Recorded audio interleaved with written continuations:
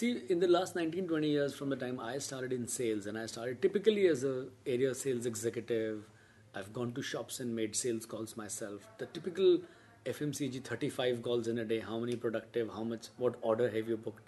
We used to go and check inventory at the general trade kirane ki dukaan, see how many stocks of which product are lying, make an order, show to the shopkeeper, come back to the distributor supply the next day. I think the world has totally changed.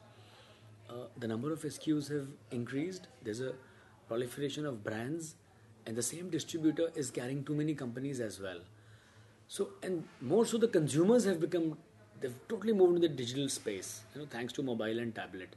So now it is like a for sales. What it means is if the consumers are watching everything online and on tablet and on mobile, and they're getting the offers and seeing which product is getting launched, what it means for the back end, which is the sales distribution channel, is to get automated and digitally.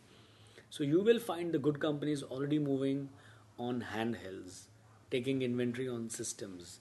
So a lot of technology has come in, which earlier used to be a lot manual. I think that's a big shift which has come.